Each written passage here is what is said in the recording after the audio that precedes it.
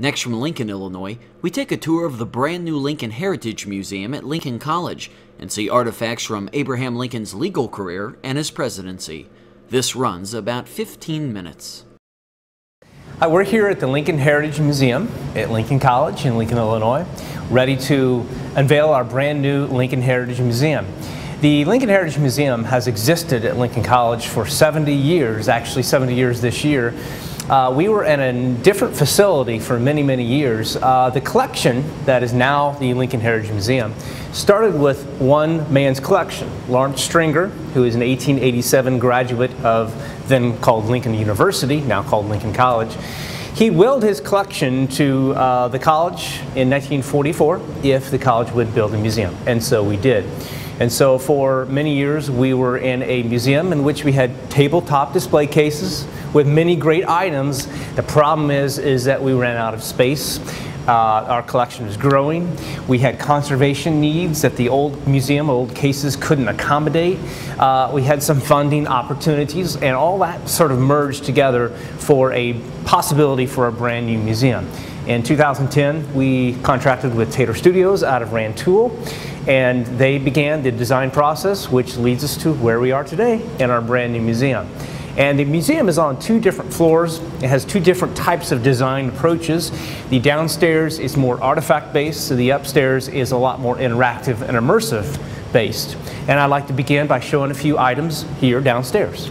Well, we're here looking at some of the items that we have downstairs in our artifact display area. And the first thing I would like to show you is the fact that many of our items here are in conservation-friendly display cases. Taylor Studios specifically designed these cases with our artifacts in mind, and they're very light-controlled, climate-controlled, and as well it allows us to showcase items in a way that tells stories. We have here behind me a table, a chair, and a book. And all these items represent Lincoln's legal career. We also have the heading Honesty and Empathy. What we've tried to do with our items is do two things. Number one, tell stories with the items, because we don't want them to be stagnant pieces that are just there. We want them to be living things that represent stories about a person's life, in this case Abraham Lincoln's life.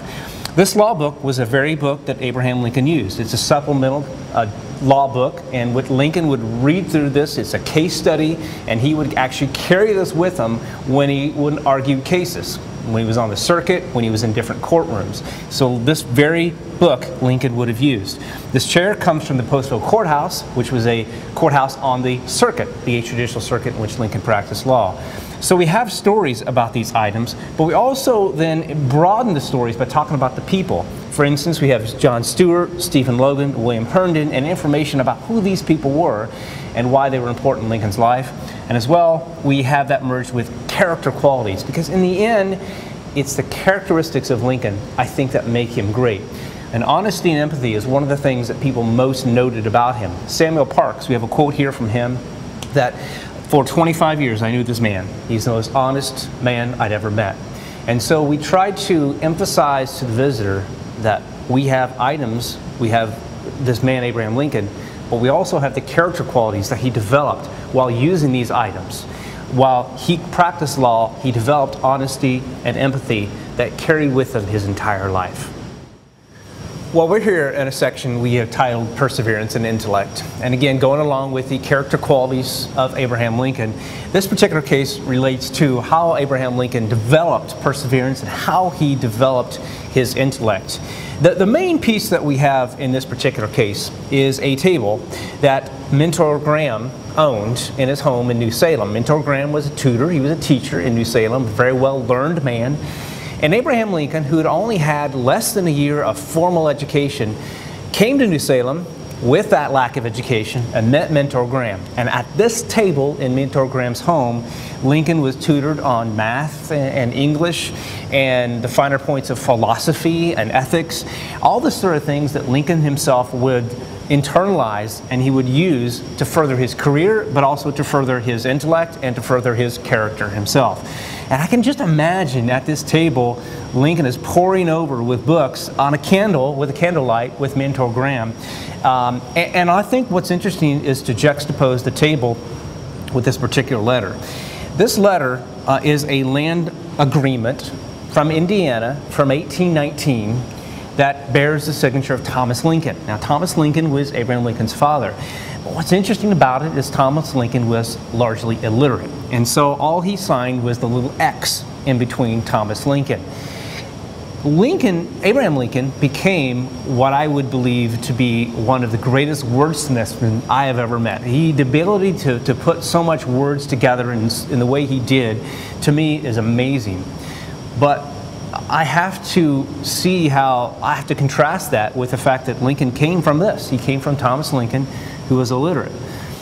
And that middle ground between the great wordsman that Lincoln was and his father, who couldn't even sign his name, is right here at this table. I think this is the crossroads. This table represents Lincoln becoming the self-made man, and a man who wanted to grow his intellect all he possibly could. But of course, we don't just title it intellect, we title it perseverance and intellect, because Lincoln had to overcome all sorts of odds to get there. And I love pointing on this table, especially to kids, to show, look, Lincoln read. He read all he possibly could. And if you want to become an educated and intellectual person, like we all do, read, for heaven's sakes. And again, so this table represents so much about Lincoln, but also so much about what life was like in Lincoln's time. You know, one of the things that we have to do in a museum to tell the whole Lincoln story is to become very personal. In the end, Lincoln has to be made relatable, and he is a human being. And so one of my favorite cases downstairs is this case here, which goes into depth about the personal side of Abraham Lincoln, his family, and how he was personally affected by the war. So let me tell you a little bit about some of the items that we have in this particular case. The Lincoln family is what we prominently highlight in the background.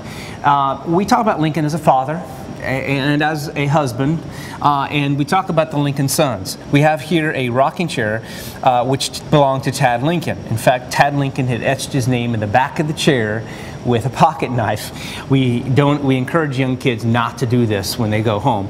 But the fact is that it's a very personal piece of the Lincoln history, of the Lincoln family. And these young boys, Willie and Tad especially, were a little rambunctious. And so we say, here's the Lincolns being the Lincolns. Also, we have a lock of Willie's hair. And Willie died in 1862 when Lincoln was president. And so a very, very personal piece of the Lincoln story. Another thing, though, I think that makes Lincoln personal in this case is how his friends and how the Civil War merged together. We have a story here of Elmer Ellsworth. Elmer Ellsworth was a colonel in the Civil War, but before he was a colonel in the Civil War, he was a friend to the Lincolns. He clerked for Abraham Lincoln in Springfield, and then came out to Washington, D.C. With the Lincolns, played with Willie and Tad when Lincoln was president at the White House. And Colonel Ellsworth, originally from New York, raised a company of zouaves to volunteer. And then in May of 1861, Lincoln had commented that he could look out the White House window to Alexandria, Virginia, and see the Confederate flags flying. And that bothered Elmer Ellsworth because he knew it bothered his friend, the president. And so Elmer Ellsworth went to the hotel, took the flag down, and as he was coming downstairs was shot by the hotel owner. And this becomes the first death in the Civil War, the first officer's death in the Civil War. And Lincoln was personally affected by it. There were a company of men who went to the White House tragically, or saw Lincoln after this, and saw how Lincoln was just beside himself, devastated by this particular death. And so the death of the Civil War was something that Lincoln could not escape. Edward Baker, another good friend of Lincoln's, also died in the Civil War, and it became very, very personal. And Lincoln was also very, very accessible. And also, one of my favorite things about this case is we have some notes here that Lincoln wrote. And when weeping mothers would come, or there would be men who would come seeking political office, Lincoln would write out the note. Or if there was someone seeking a pardon, Lincoln would write out these notes, and he would give to them. And it became something that Lincoln believed he had to do. He said, if these people only want to see me for a moment, and if they were satisfied, then that is all I can do. And so again, the personal side of Lincoln really in many ways completes the story of who this man really, really was. Well, this is just a few of the items that we have downstairs on the first floor level of the Lincoln Heritage Museum, so we definitely want everyone to come and see these items and see so much more. I'd like to take you upstairs now to show you the different type of design that we have there. Well, we're upstairs here at the Lincoln Heritage Museum, and as I said earlier, we have two different types of approaches to our design. Downstairs, as I showed you, is the more artifact-based, which we have collections and original pieces that related to Lincoln. We also have stories that we talked about with those items. Upstairs, we still tell some of the same type of stories, and hopefully people will see the correlation between upstairs and downstairs with some of these stories. But this is a very different type of museum than you'll see downstairs. And we believe a very different type of museum than you'll see anywhere else as well. The upstairs design, we have two different types of modes. A mode where you can simply walk through, like we are right now, with the lights on and objects which you can touch, but there's no audio video. But then we do have the full immersive audio video design option, in which if a person wants to do that, it's an hour and 15 minutes long, and touch points trigger video and trigger audio and things like this. Well, let me tell you about then some of the items and some of the ways we talk about the Lincoln story upstairs. The Lincoln story upstairs is sort of a life review, that we're wanting the visitor to imagine that you are walking with Lincoln. He's seen some items that would represent some of the things he may have seen, pictures which are pictures he saw, and objects which you can actually physically touch. We're actually breaking barriers in this museum because we encourage people to touch. Yes, in a lot of museums, you know, you could slap the hand for touching things, but actually upstairs these are all recreations, and we actually encourage people to reach out and touch objects on the table or on the wall. And as I said, with the audio video design, those are objects which are touch points which trigger, as soon as you touch it, you hear voices. In this case here, the audio video is not on, but you can still touch the objects and I still think get a sense of what Lincoln's life was like. The room we are in right now is a recreation of his office. The cabinet room, Lincoln's office, which is now called the Lincoln bedroom of the White House. And throughout this particular room, there are ample opportunities for people to sort of see what Lincoln's life was like as president. We hear stories, for instance, about Mary Lincoln. And we hear stories about the differing views of Mary Lincoln. Because the reality is we don't want the visitor to come away with this view that it's crazy Mary all the time. We have, for instance, 6 different views of people.